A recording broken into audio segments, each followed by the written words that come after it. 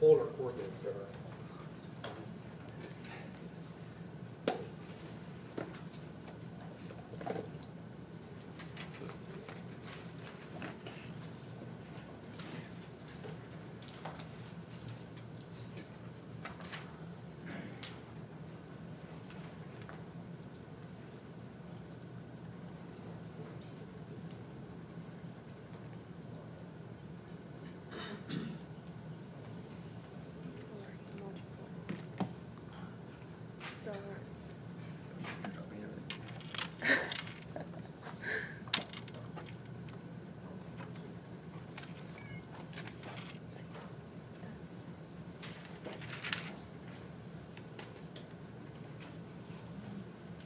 Any questions before we start?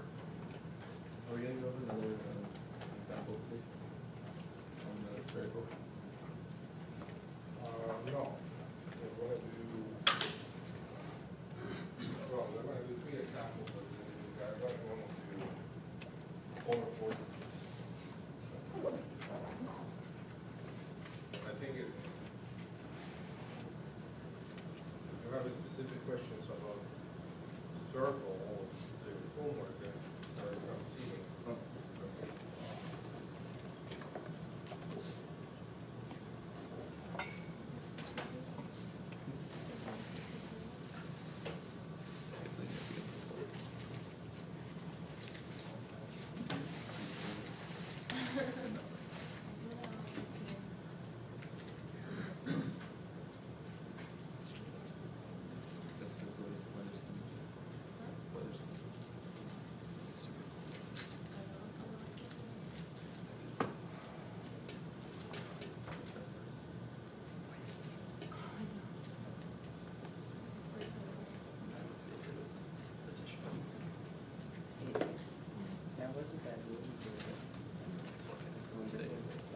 I was going to say hi.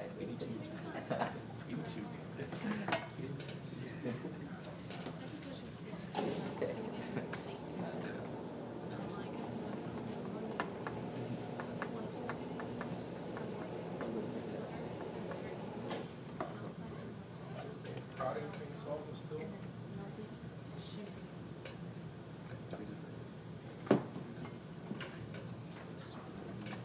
A little bit. I can see this here.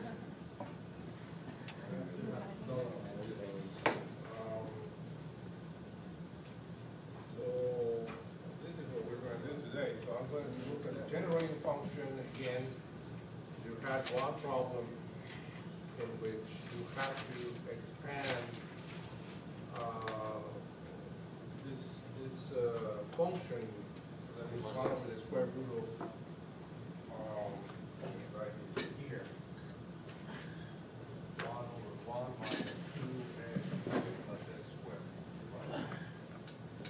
And so there, they didn't have to derive anything or anything like that. It's just an expansion in order for one to show how we can write also an expansion of terms of each other polynomials using an expansion of power series of this type of function.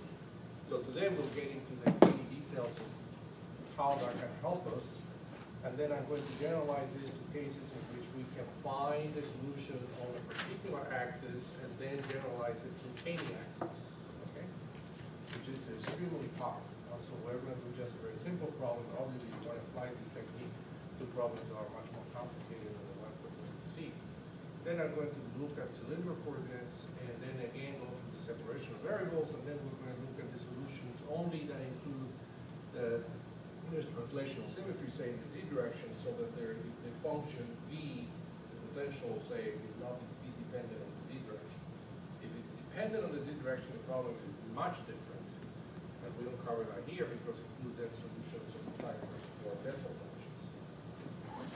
So what we have with the problems with asymmetrical symmetry, what we have seen is that once we have a symmetrical symmetry so it doesn't depend on phi, then I can expand it in this form, which I said to you, you have to store this in memory in this form, right? And then you determine the coefficient by applying the boundary conditions first. So again, I have to remind everybody to do this, and I will keep repeating this kind of obvious. You write first the boundary conditions as you see them, right? And you apply this, then you use your orthogonality conditions, and these are these functions that I have here that we know some of the properties. And from here, if I apply the boundary conditions, then I have to say, when I multiply both sides of this by some PL, right? Then I'm going to get on the right-hand side, I'm going to get 2 over 2L plus 1. And on the right-hand side, on the left-hand side, on the right-hand side, I'm just going to get this, which I have to integrate over. And I might be able to do this in closed form. I might not be able to do that, but at least I can write it down. Okay? So these are the orthogonality conditions that we have, and we did this problem. Let me see if this is yes. So we did this problem in which basically, if we look at the continuity of the potential, so sometimes we'll have to find a potential only in some region in the space, and another times we'll have to find it everywhere in a space. If I do this, then because now if the origin is included in my expansion, then I have to make my function regular at the origin so it cannot go up. So this in here, which is for r less than r, cannot include terms of the order 1 over r because it blows up at the origin. So I have to break out my solutions with this. But the potential, in addition to the boundary conditions that I wrote, I have to also use the fact that the potential is always continuous across the interface. Okay? So when you write V out and V in across anything, the other condition is that V is continuous across the interface. Okay? Yeah. Is that always true? Is there any exception to that? No, it's always true. Okay. So now what about the electric field? So the electric field is not necessarily continuous. It is continuous if you have, say, a charge distribution and there is no surface charge density on the surface of this charge distribution, right? And so then you have the electric field can be continuous. But then there is another kind of boundary condition that we will have, which is the one that is not really the value of the potential on a particular boundary, but is derivative. And those kind of boundary conditions are called Neumann boundary conditions, right? So then in this case, say you have a charge distribution that you didn't know what it was, but it was some sigma of theta on this surface A. Then what is sigma? Well, sigma, right, is equal then in this case to epsilon 0 E out minus epsilon 0 E in plotted into the normal. Now, why do I have the minus sign in here? If you guys recall, because the outward normal, remember, is you take it always to be in the direction of increasing whatever the radius is. Or if it's x, it's in x hat direction, right? If it's r, it's in the r hat direction, right? That's the outward normal. So when I looked at the electric field inside, generated by any kind of charge distribution, the electric field basically has to be pointing in the opposite direction unless I have some charge inside that takes me that way, right? So we went through this in the section of conductors. So then we will see later on that this is not necessarily the case, the epsilon 0 case. Because when we look at dielectrics, I can have a material that has a different epsilon inside than outside, okay? And in that case, even if I do not have a surface charge density on this, in other words, this could be 0, the electric field is not continuous because the epsilons are different. I have vacuum outside and I have some material that has a different permittivity, and so if you have to, if this is outside, this will be epsilon 0. If this is inside some material, this could be a different epsilon here. And there's just no way that these two things would be equal, right? Even if you don't have any charge density. So then from here, I can then write that this is equal then to epsilon 0 for this problem, right? And then I have to write what this is. So this is minus V out dr, evaluated at r equals to a, minus and minus will give me plus, now here, dv in dr, evaluated at r equals to a, right? This is what I will have to have. And so when I take these derivatives, I have to take the derivative now of these functions with respect to r. Notice that the PL doesn't do anything. I can take also say, oh, the electric field is tangential component is continuous across the interface, right? So I can say, oh, but also if I take the derivative, which is the tangential component, which is 1 over r dv d theta, right? That's what it is. Across the interface, Well, it doesn't do me any good because I'm taking the derivatives of this guy and that guy, and they're exactly the same. So basically, I boil down to this equal to that, which is the continuity of the potential, right? So that doesn't give me anything. But so then this is what I use for those problems that you have in the homework, where they tell you, oh, I have some surface short density, which is proportional to cosine squared or sine squared theta, right? And so now you have to apply your solutions to find what the coefficients are. And this is that condition, right? And so between these two things, notice that I have the same AL here. I have the same AL here. Ideally, we should have a B sub L here and an S sub L here. But because the potential is continuous across the interface, then at R equals to A, or in this case R capital R, I will have to have, this is 1, and so this has to be 2 that time, right? Now, I wrote it in this form that is different than the form that we had initially, right?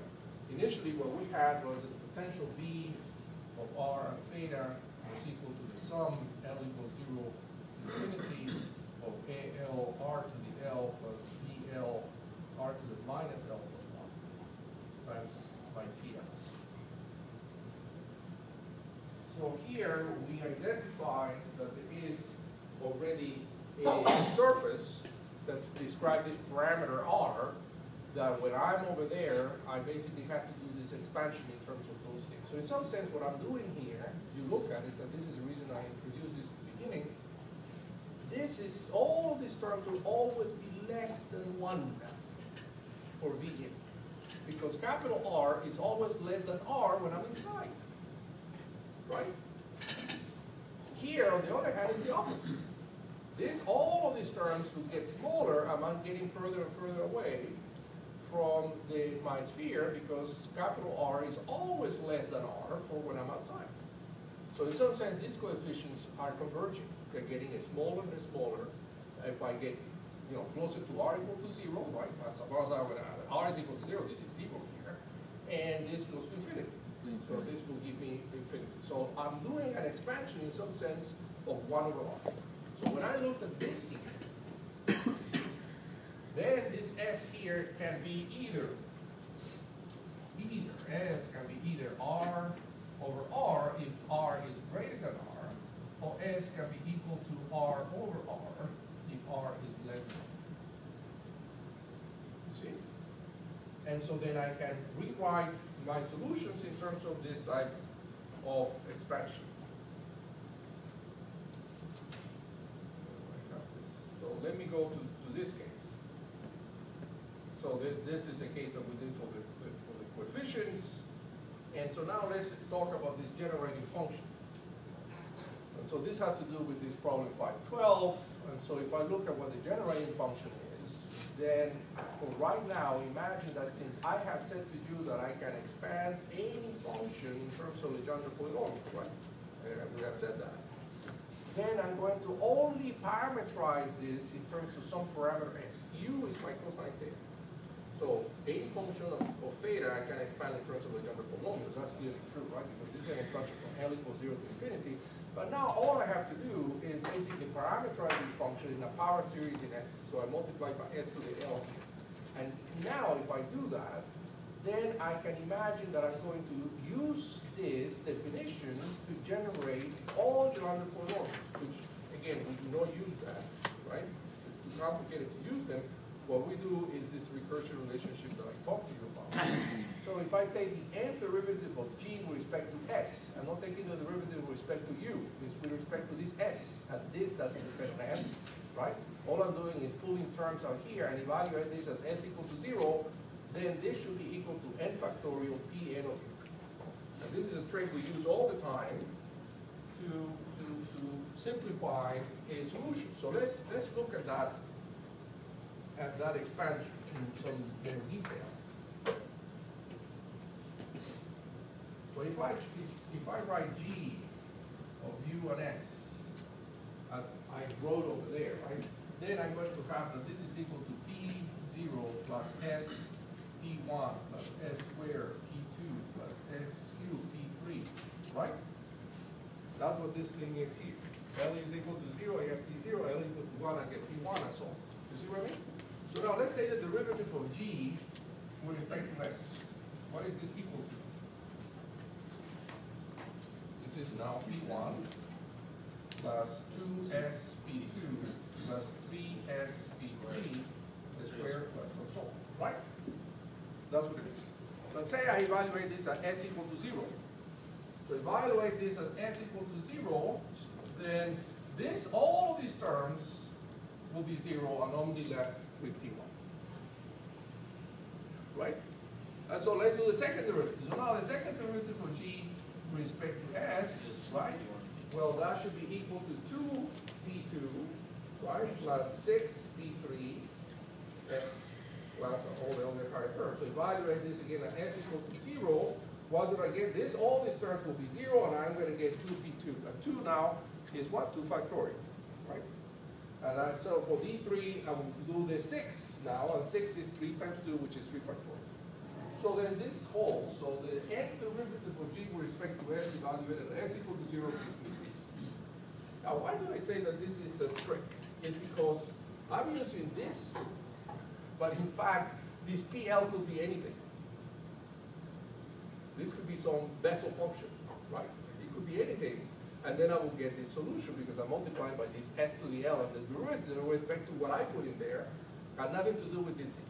But the issue is this, what is the Legendre equation? The Legendre equation, that on the right-hand side I get Pn, and what is this Pn? It's basically this equation, which is the Legendre equation, divided by L over L plus 1, right? In other words, P sub L here, if I put an L in there, should be equal to minus this divided by L over L plus 1, right? That's what it is. So I can put that in there, and then I can then write the derivative of u with respect to this. Look at that, I have a dg du. Why do I have that in here? Because that's the PL du, right? You see what I mean? And so I can, and now of course I know what PL is, because of this derivative that I have. So when I expand this, this is basically, you know, you can go through the algebra here, what this is, and then you can rewrite this by minus s dd2 of the s of sg. So this, now I've converted my Legendre equation into an equation of this function g, is all I'm saying. So I wrote it like this initially, then I said what equation does PL satisfy, which is this one. Then I basically find what P, which is in here, can be written in terms of this differential equation. I write the PL du in terms of what it is here due to the derivatives. Thanks, David. And then I end up with this differential equation. Okay? And so now, the solution to this equation, this, what I write it now as a partial differential equation because g depend on two variables, u and s. So this will be a partial with respect to u, right? And then here I have a second derivative which is a partial with respect to s. Now I need to apply boundary conditions, and the boundary conditions are that g of u equal to 0 is equal to p0 of u equals to 1, right? This is what we have to have for these terms. And so then when we solve for this differential equation, which I'm not going to go into, this is the solution you get for g. So this satisfies then this differential equation. Okay? And you know, for those of you that really want to get into this, this is not too hard to do. I mean, it's sort of high order sort of mathematical methods, but it can be, it's not too complicated. So then this is my solution that I get, and so if I look at this solution, right, and then I look at what this is, which is a generated of the Legendre polynomials, this is the homework that you have to do. You didn't have to do all the steps that I have done just now to show you how we got to that generating function, but they told you, imagine that this thing here, which I can put down on the left-hand side, is equal to this on the right-hand side, right? So then what I'm telling you, imagine that I have this that I wrote here, this is equal to the sum L equals 0 to infinity of s to the L PL. Right? Then let's expand this term by term, for s small. You see what I mean? So if s is my term that I have that is a small, then I can imagine that 1 over the square root of 1 plus x, right? Well, this is equal to 1 minus 1/2 x plus 3 to the 8th x squared, and so on, right? This is what it is, for this expansion. So I'm going to take this x that I have here and make it equal to s squared minus 2us. And I'm going to put this in each one of these terms, okay? Then I'm going to collect terms of powers of s. Linear in s, quadratic in s, cubic in s, and then these are key also. The coefficients that go with s squared will be p2.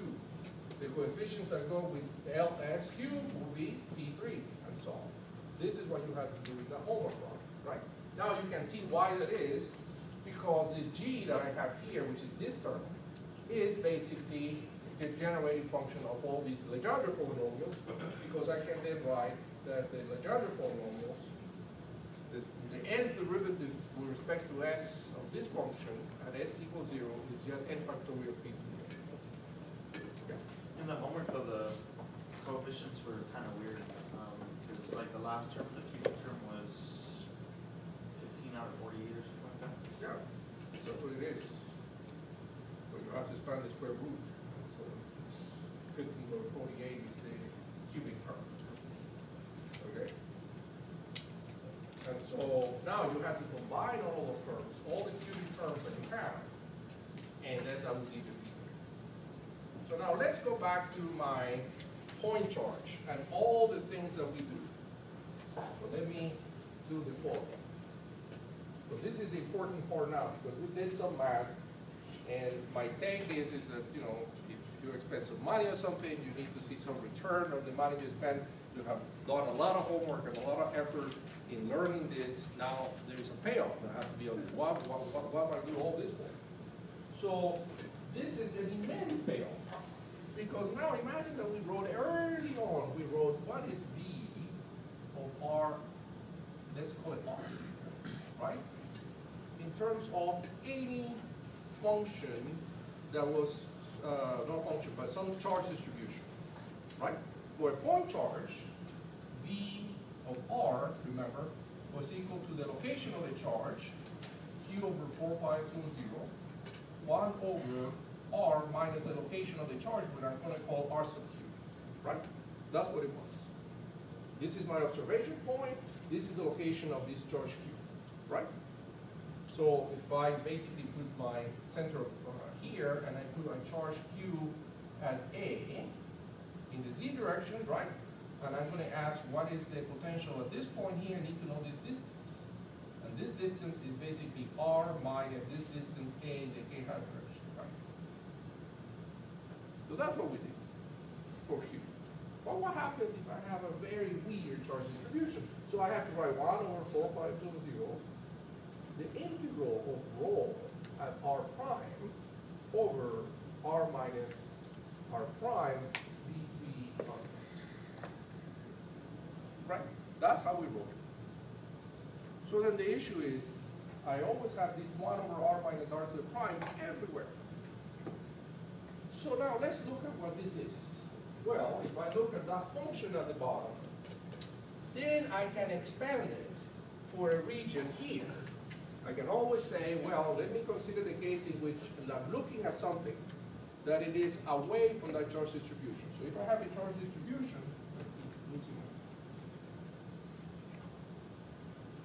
and let me, if you don't mind, let me take this off and let me put a charge distribution here that has some extent. Okay? So now this has some extent, and you're looking at some region here. And this is r prime, some element here, which is r prime.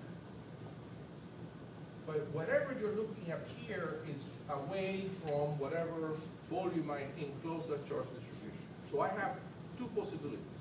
I can look at the region inside the charge distribution, in which now r should be less than r prime, or I can be outside of it, in which now r is greater than r prime, right? So if I do that, if you look at this term at the bottom, 1 over r minus r prime, then I can write as 1 over r squared minus 2r prime times the cosine of the angle between them plus r prime times the square to the 1/2. And now I can decide which of these R and R primes are big one with respect to the other. Say R is greater than R prime.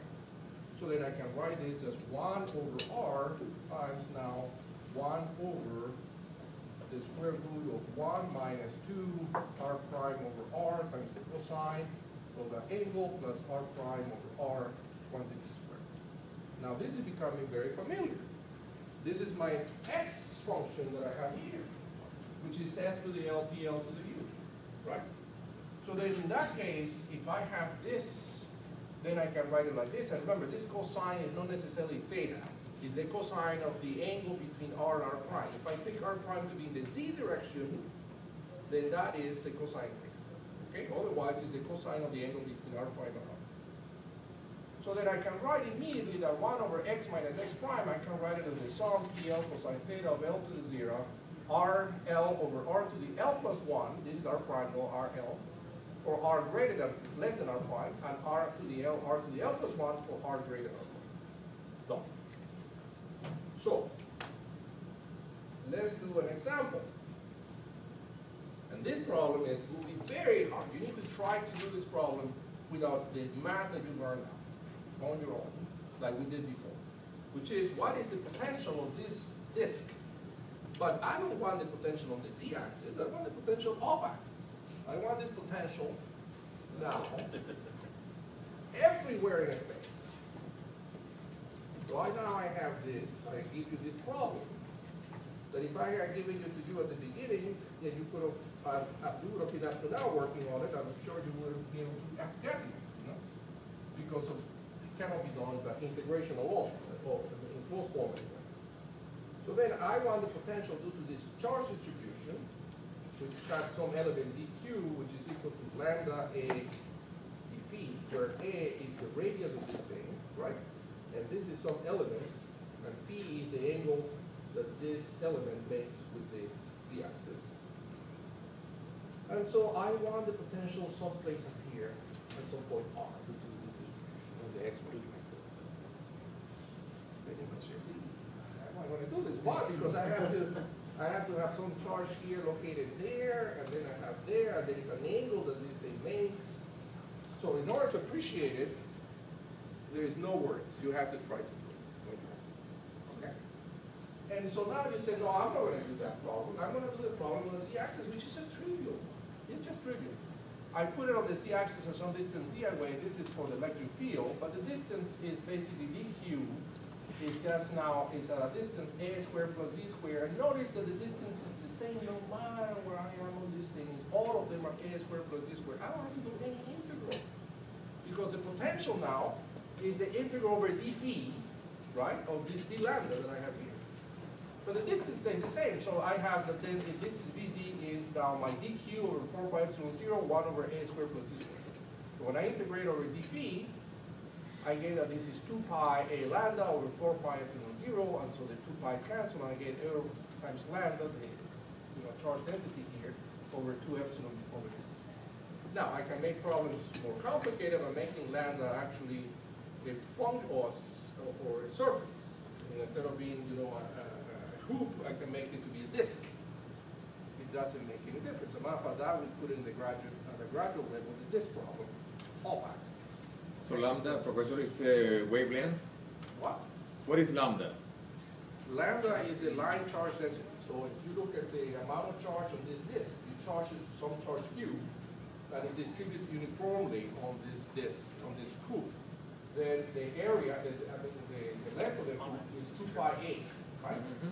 So the amount of charge on it will be lambda, which is the charge per unit length, times 2 pi a. Okay, thank you. So lambda is a constant.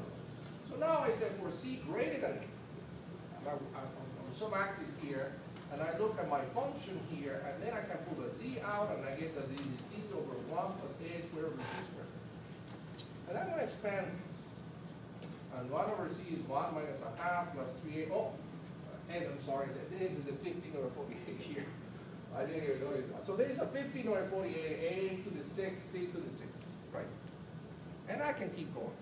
It's not too difficult to get it. This is time to form this an expression to get all of the terms to infinity. So now, for me to find my point here, all I have to do no any more work. This is the math that I told you you learned. I haven't done anything. I simply substitute Z for R. So I put R here. And then I multiply each term in the expansion by the Legendre polynomial of the appropriate order. So if I have 1 over R cubed, because this is at the bottom, I include 1 over R here, right? So that's why I've written the 1 over R in here. So all the terms, this is R squared, so I have to be P2. This is R to the 4, this has to be P4. R to the 6, this is P6, right? So then my potential then becomes this. AL over 2 epsilon 0, 1 over R, 1 minus a half A over R squared, P2, plus 3/8 AL to the 4, P4, when it's 15, P6. And I'm done. Okay? So now, for more complicated problems, obviously now, like I told before, there are very many different ways of doing a problem. But what you ought to think about is the symmetry of the problem. So if you have a problem that has azimuthal symmetry, you say, oh, I'm going to do, instead of doing all these expansions and so on, I can easily integrate and find the potential on the z-axis. And then I can expand this potential and find my solution everywhere. And this is an extremely powerful thing for complicated problems, right? So now, I'm going to pause now, and I'm going to let you, enjoy this, but I'm going to ask you what happens if R is less than A. Because I did the expansion for R greater than A, right? So what do I need to do if I'm interested in getting close to this disk? So what is R less than A for me? What it means that if you look at this disk, from my symmetry point of view, that this really is a cross-section of a sphere, right? In some sense, that's what it is. So on the z-axis, let me rewrite it, we draw this in an easier way. So when I look at my disk, I have to have a region, right? And my disk is at the center of this region, right? And so this was the z-axis, this is my x-axis, this is my y-axis, this was A, which is also the radius of this sphere. There is an imaginary sphere, but you can see that now that is the symmetry of the problem, right? So this hoop is basically inside some region. And when I said I want R less than A for R, it's like saying Z less than A, the radius of this thing. See what I mean? Now, if you are on top of it, you obviously, this is A here. But if I want a spherically symmetric thing, even if I am over here, let's say I'm over here, the answer still is this one up there, A squared plus Z squared. Z can be 0 in that expansion because I have the square root of it, right? See what I mean? I don't have to expand anything. But if I want to have my answer now to be here, then, I'm not on Z anymore. I'm in some point inside. So I need to then do an expansion for R less than this A. And A is defined by the radius of this hoop, even though, I can find the z-axis without doing any expansion what the value of the potential is for any z, less or greater than A. That's because I have the closed form for the z-axis, but not away from the z-axis, so we don't have that. So what do I need to do to find my answer for R less than A? Did you have to pull out the A instead of the Z To pull out the A out of the Z. before the expansion? Okay, so you will expand in terms of A over Z, you will expand in terms of Z over A, right? Is that right? So in this expression, what do I need to do? I put A here. I put R here and I put A here. That's all. I don't change anything else. I just erase A, put R, put A, this is A, and this thing stays the same. And I'm done. It's not a lot more work. And that comes from the previous expression that we had, which is this one. That now I can have x minus x prime, and I can say, well, what is the solution? If you look at this interchanging R prime with R, it's exactly what I'm doing, right? Because if R is less than R prime, I get this expression, right? But now, what happens if r is greater than r prime? I get the same expression, where if you look at it, it's replacing r prime with r. That's all my point. So now, in some sense, what I told you earlier, and you might not believe me, now the math is a little bit more complicated, but the problems become easier to handle. A, because sometimes you have to write this thing, not necessarily in closed form, we leave that at the gradual level, but you can write it in an expansion. You can just leave it at that. You don't have to really do a lot of math in terms of finding a closed form for these things. Questions on this? Okay, so now we have this, let's go on to this problem, which is now azimuthal cylinder. But I have cylindrical coordinates. So now, unfortunately, I'm going to use this notation that they have in the book, which I do not like. I have to be biased about this. In most textbooks, this is rho, and this is z. Okay, so we differentiate between the polar radius and the spherical radius by using the Greek letter rho rather than r. But here they use the same r. And so this, for you, happens to not be the r that I have. And the reason I don't use that is because I have plenty of spherical problems that you might want to look at the cylindrical problems where you want to compare to the spherical ones. And so there the r's are different, really. One is only in the x1 plane, the other one is everywhere in space. So then this is again Poisson's equation, and then the Laplace equations in some charge-free region reduces this Poisson's equation reduces the Laplace's equation. So now I have to write down the Laplacian operator in cylindrical coordinates, which is this expression. Okay.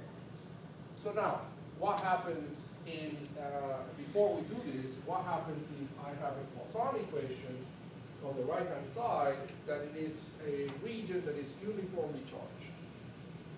So if you have, now you can do problems like this, in which now you can do some limited problems in which say rho is constant. In some region, say, of a cylinder. You have a cylinder or or a wire of infinite extent, and it has some rho in it. And so now you can also solve for this problem because it will not depend on phi. Okay. So these places in which it doesn't depend on phi and doesn't depend on z reduces to solving this equation, which is fairly straightforward. But let's get that towards the end. So now we separate variables again like we did before. So we break up my v here as a function of three functions that depend each one of them only on r, phi, and z, right? And once I have this, then I then plug it back into my Laplacian equation, and I divide, which I get this, and then I divide by this v, okay? And now, notice that I basically multiply by r squared over v. I don't have to do this because I have this r in here that I had before. If you look at this equation, right, that I have here, I have an r squared here. This is problematic if, and this is what the problem is when you have potentials that depend on z, that you have this r squared, I cannot eliminate that from the z. The zero, I cannot. In the cylindrical coordinate, you have a 1 over r squared sine squared theta, right, in a spherical coordinates, and so you could multiply the whole thing by r squared and all the terms eliminated. Here, I cannot do that. And so I'm left with this term, which is given by this. So I multiply by r squared v, which is r squared over r. This is phi as z. This is a z here. This is a mistake. So I end up with this equation, and then I ask the question, what happens in problems that I have translational symmetry so that the potential does not depend on z? Okay? And if that's the case, then the derivative with respect to z should be 0 because the potential doesn't depend on z. So it's basically a constant, and I reduce myself to this term. So I have two terms, again, one depends on your phi, another depends only on r, and then what do? We set this equal to constant, and this has to be equal to minus a constant. So that is what I both done. Okay? So now what is this constants? And I already wrote this in here, but let me expand a little bit with this. So let's look at the phi equation. What do we have for the phi equation? Let's not call it n squared yet. Let's imagine that you have this solution.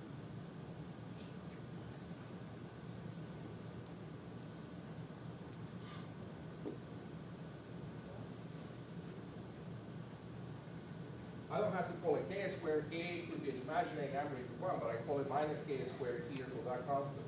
And so for the R equation, that's going to become plus k squared.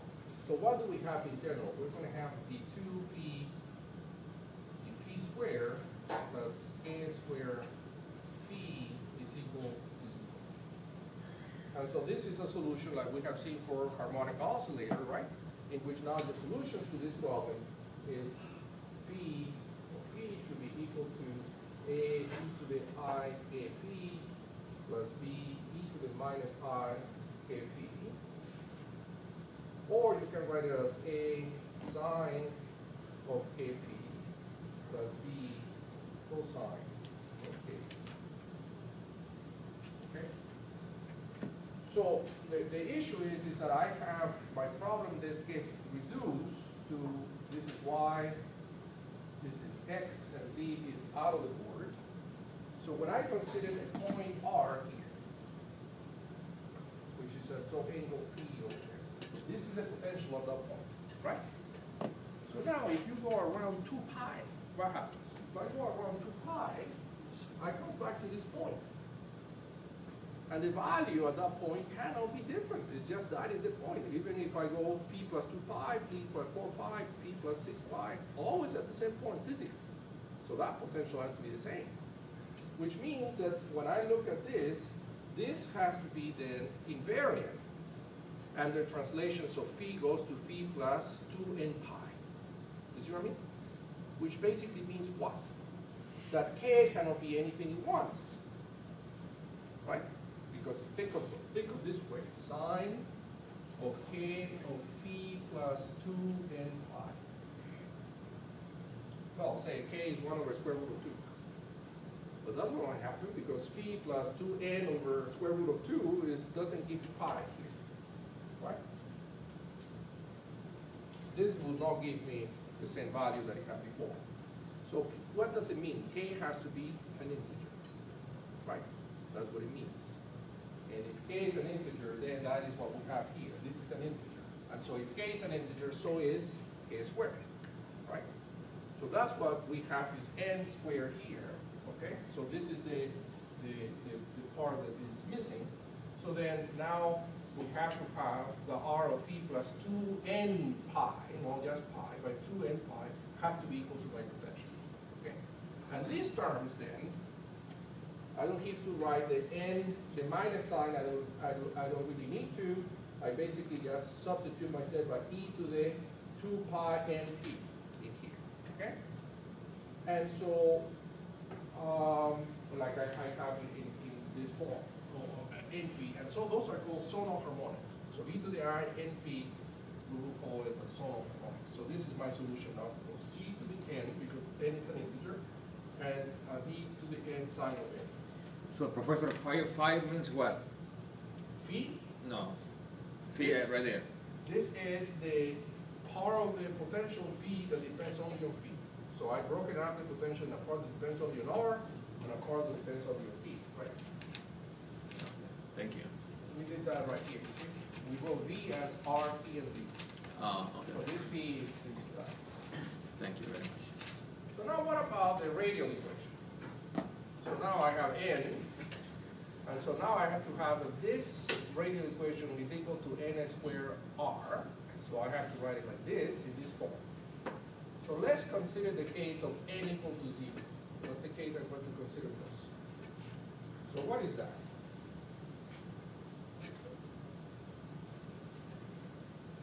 Imagine n is equal to 0. And so if n is equal to 0, my equation becomes r squared d2r plus the r squared. So let me write it like this. Let me write it as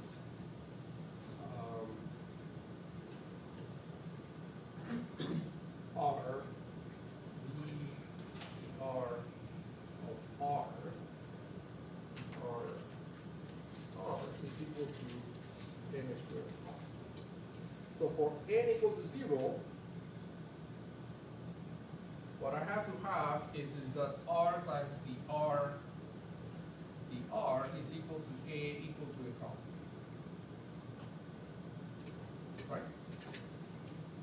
Why? Because if this is 0, right, then ddr will have to be equal to 0, which means that whatever I have inside here will have to be equal to a constant. So let's call that constant A. And so then I have to have the dr is equal to A equal to a constant. So then I have to have the dr over little r is equal to A over r.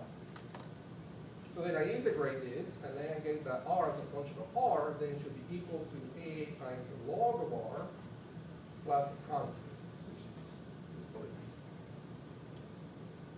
So this is the solution when n is equal to 0. Okay? It's just A log of r, but this is what we do. So now in general goal, and you can actually substitute it for this, you're going to have the S of n is equal to r to the mu, V sub n is r to the minus mu, and when you put that back in here, you will find that mu and mu are equal to n. Okay? We're using the same thing that we have for Frobenius method, so you can imagine that this is of this form, and then you substitute it from here term by term, and then collect the terms, and then, of course, the A terms have to be independent of the B terms, and then you will find that mu has to be equal to n. And so my solution then becomes the product of the r sub n and the d sub n. And this, I have to add the n equal to 0, and the n equal to 0 is not included in the expansion because I already have included it in this term. So this is the general solution now. R of t is equal to A plus B log of r times the sum from n equals 1 to infinity of a n r to the n plus b n r to the minus n times this. Notice that I have 1, 2, 3, 4 different coefficients because I have 2, right, second order equations, 1 for phi and 1 for r. I can't really do like the other case, just 2 of these multiplying cosine and sine. So I have these 2, this is my phi function, this is my r function, and so now this is my general solution that I have. So the coefficients are determined then by the boundary conditions, right? And then I have the orthogonality of the sine and cosines that we have seen at the beginning of chapter 5, which is cosine of n phi, cosine of n phi is pi delta nm, because now you have to go from 0 to 2 pi. You cannot go from 0 to pi as we had before, right? Remember that. If you go from 0 to pi, then this is pi over 2. So then these are the coefficients, and this is actually, I ask you guys, did anybody do this integral? In general, without the limits, the cosine of n phi, sine of n phi, d phi. There's a d phi in missing all the, but I imagine that you understand that that's an integral in d phi. Anybody do this? L2. I can do it on the computer. From 0 to pi, I'm trying to remember if I did. Well, no, just without limits. Yeah. It's going to be 1/2 n squared over. There's a 1 over n squared minus m squared terms. Yeah, it's going to be. But now, for n equals to m, which is the only case that matters here, this is equal to 0 for n equals to m. Okay? It's going to be 1 whole sine of n minus nx plus Yes. sine of n plus nx. Okay, so now let's do the first problem. And I'm going to do this. This is a problem in the textbook in which you have the following. And I'm going to do this over here, but I want to take a little bit of time to do this on the board. Did you guys copy the homework?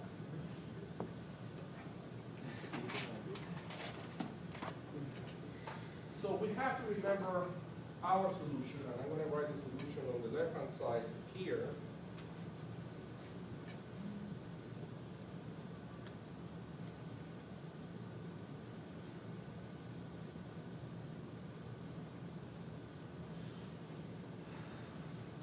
So my solution B of R and P was equal to A plus B log of R plus the sum n equals 1 to infinity of A to the n, R to the n plus B to the n. You can call these zeros if you want. B to the n, R to the minus n times C to the n. I forgot what I called it. It was cosine.